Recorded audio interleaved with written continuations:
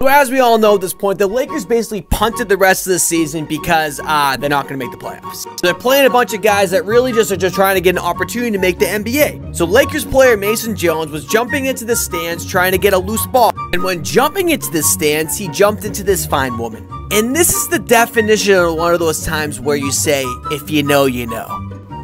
Sitting in the first row, and oh yeah, but that's dangerous.